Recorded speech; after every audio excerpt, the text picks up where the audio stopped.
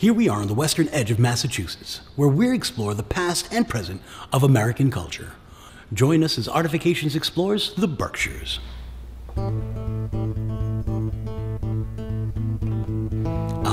The Berkshires, known for its scenic beauty and culture. The area that we know as the Berkshires is actually the southern end of the Green Mountain Range that originates in Vermont. We will be exploring the Berkshires in search of unforgettable and accessible art scenes hidden all over the county. Be they large or small, the artistic diversity in this area is enough to keep any art seeker enthralled.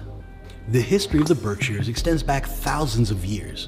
By the time early settlers reached as far as Stockbridge, Massachusetts in the early 1700s, nearly 90% of the local indigenous population had been wiped out, largely in part to the germs carried over by the settlers. As time progressed, this place between places, known as the Berkshires, with its idyllic rolling hills, had come to leave an indelible mark on the minds of travelers who came through, and especially the artists.